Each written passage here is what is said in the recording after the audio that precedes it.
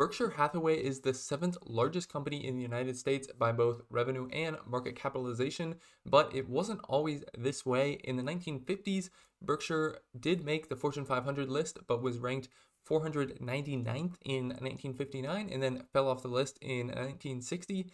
Fast forward to 1990 though, and the story had changed as Berkshire was back on the Fortune 500 list, ranked 179th, and it was ranked 12th in 2005 and now is ranked 7th. So how did Berkshire Hathaway go from a dying textile company in the 50s to a thriving conglomerate today with many businesses in insurance, manufacturing, retail, service, and also having a massive stock portfolio? The main answer, of course, is Warren Buffett, but I wanted to know more about the business, so I read this behemoth of a book, which is called The Complete Financial History of Berkshire Hathaway by Adam Mead.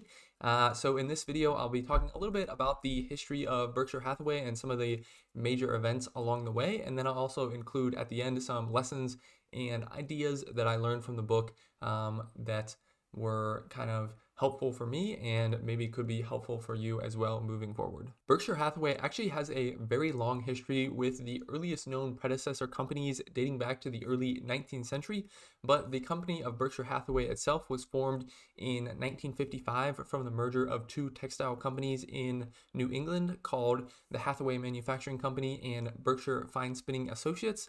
So this company was headquartered in Massachusetts, and like I said, most of its operations were in that New England area. But because of fierce competition in the textile industry from companies in the southern United States and then also some countries throughout the world, Berkshire Hathaway really struggled in the 1950s. Their revenue and earnings, steadily declined throughout that time period and into the early 1960s, and eventually the stock was trading at a price per share that was far below the tangible book value of the company, and that caught the eye of a young investor named Warren Buffett, who began buying shares for his investment partnership, which was called Buffett Partnerships Limited. And by 1965, BPL owned over $14 million of Berkshire stock, which ended up putting Buffett in charge of the company. And one of the first things that Buffett started doing, aside from trying to optimize the textile business a little bit and cutting costs, is that he started to move the company away from the textile industry. And that first happened with the purchase of the National Indemnity Company in 1967, which was an insurance company. And from this point forward, Buffett built a profitable and growing insurance operation that used its profits to acquire other operational businesses. And some of Buffett's notable early purchases were blue chip stamps, which was actually a similar business to Berkshire Hathaway in the sense that its core business, which was sort of a trading stamp business, was really struggling and declining, but it had assets on hand that could be used to purchase other businesses. So that was one of the first ones. And then also they purchased See's Candies, which is a candy retailer on the West Coast in California, and then Buffalo News, which is the newspaper in Buffalo, New York. And throughout this time, Buffett continued investing heavily in common stocks as well. And notably, he started a position in Geico in the 1970s when they ran into some financial troubles. And then in 1996, Berkshire acquired the rest of Geico, making it a fully owned subsidiary. And throughout the years, Berkshire just kept acquiring businesses and common stocks. Some of the more well-known businesses they own are stuff like Dairy Queen and, like I said, Geico, and then also Fruit of the Loom. And they own a very large railroad company in BNSF. And they have some notable stock investments as well. One of their most famous probably is Coca-Cola.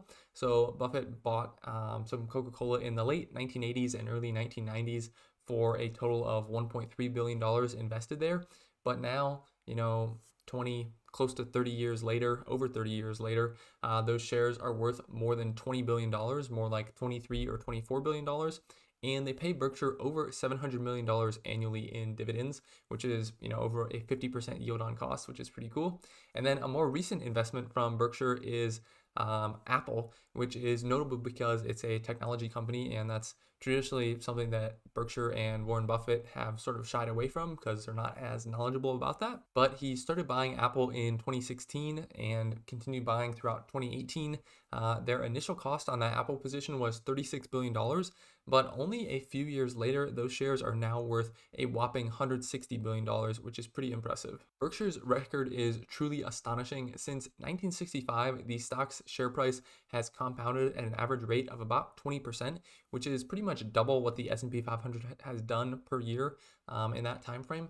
But because of the pretty long time span, that has produced an investment result for Berkshire over 100 times that of the S&P 500 over that same time period. So what exactly did I learn about Warren Buffett's strategy from this book? So actually, before reading this book, I did know quite a bit about Berkshire Hathaway and Warren Buffett and kind of their history. So I previously read The Snowball by Alice Schroeder, which is a biography of Warren Buffett that goes up through 2009. And that talks a lot about Buffett and his early life, and then also throughout, obviously, since he was so involved with Berkshire, it talks a lot about Berkshire, but it definitely didn't have the level of detail that this book has. And then I've also read pretty much all the annual reports going back to when Buffett purchased Berkshire, and then also even some of his kind of annual letters that he sent out to his partners in BPL from the late 1950s. I read some of those as well. So I definitely learned a lot about the company through those letters, but there's also some kind of messages and lessons I learned in this book that are kind of unique to this book, that just kind of things I hadn't quite looked at in that sort of light.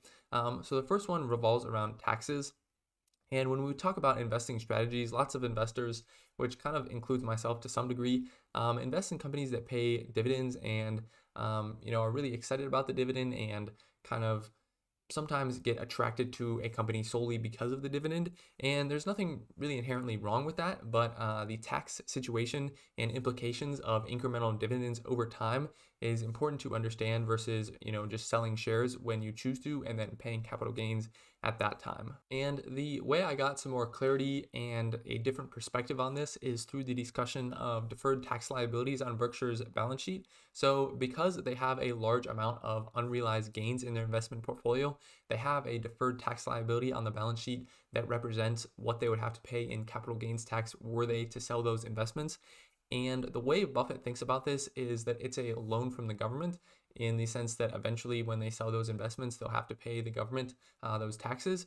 But Berkshire is essentially able to invest more and have a larger investment portfolio now because they don't have to pay those taxes yet.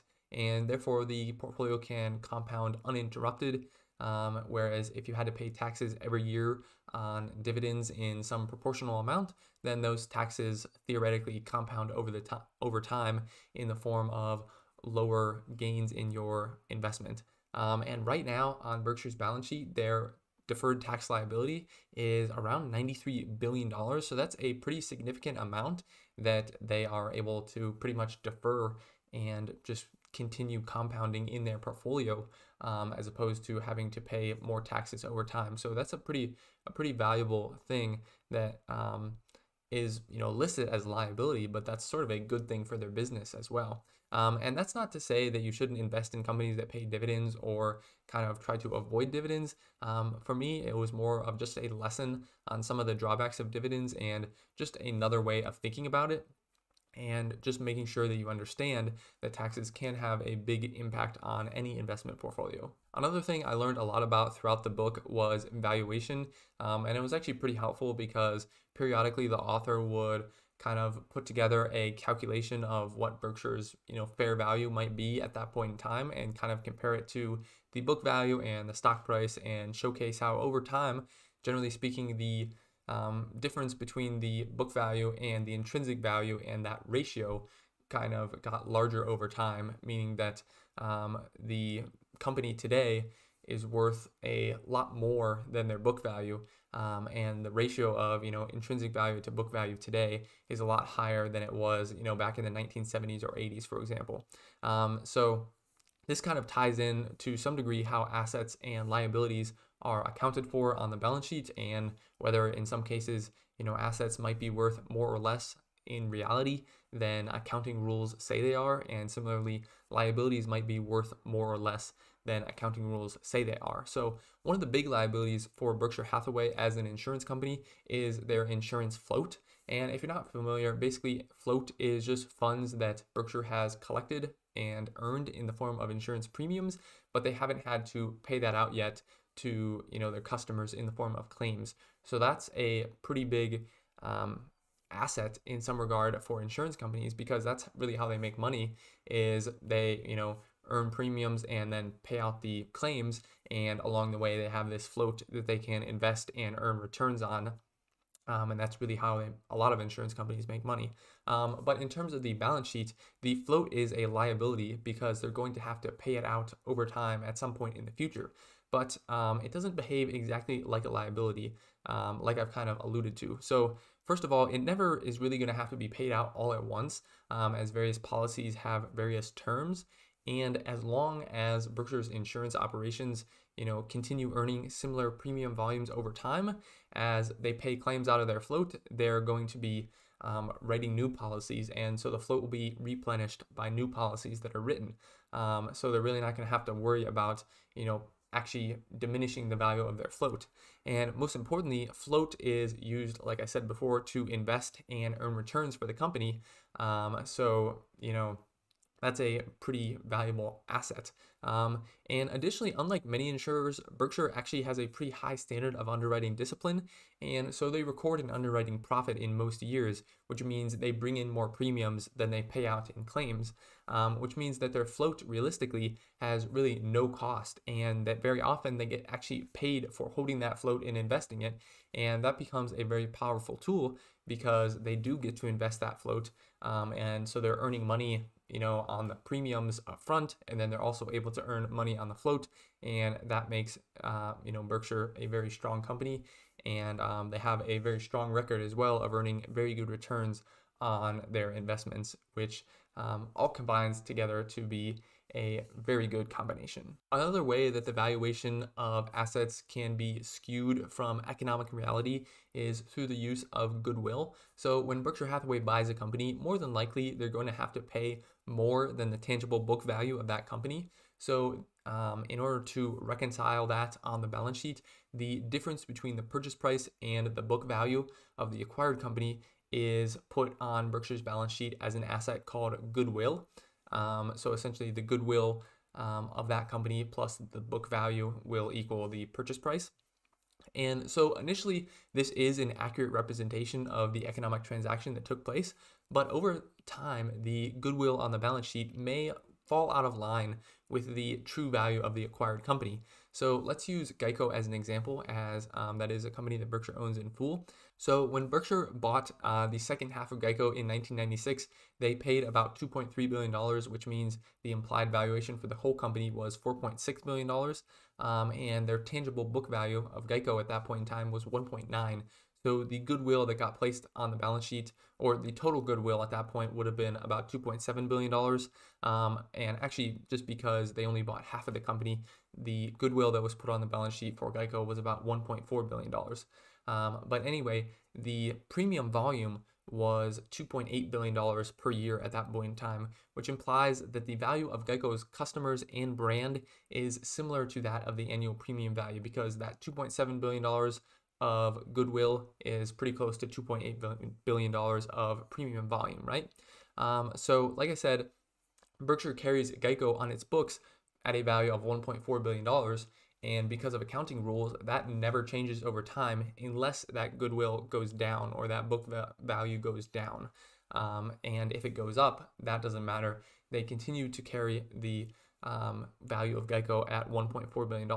But in 2022, Geico earned premiums of $38 billion, which implies a valuation for Geico around $35 billion, something like that, which is way more than the goodwill carried for Geico on Berkshire's balance sheet. So we can see in this case that the goodwill on Berkshire's balance sheet for Geico really drastically underrepresents the true value of Geico as a business, and therefore Berkshire's true value as a business is underrepresented by the assets on their balance sheet. And that's just one example because Berkshire owns many businesses in full that they've owned for a long time.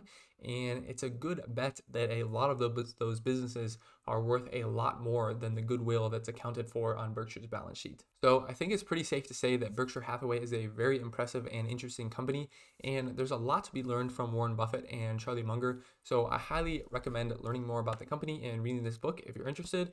I certainly learned a lot from the book, so if you have any questions, definitely let me know in the comments below, or feel free to join the free Discord server as well and ask me there. So I think it's pretty clear that Berkshire Hathaway is a very impressive and interesting company, and there's probably a lot to be learned from Warren Buffett and Charlie Munger. So I highly recommend learning more about the company and reading this book if you're interested. Again, it's called The Complete Financial History of Berkshire Hathaway by Adam Mead. I certainly learned a ton from the book, so if you have any questions, definitely let me know in the comments below, or you can join the free Discord server as well and ask there. I also did attend the Berkshire Hathaway annual meeting this past May, so if you want to hear more about that experience, I'll leave a link somewhere up here to that video if you want to check that out. Thanks for watching to the end of the video. I really do appreciate it, and I'll see you all in the next one.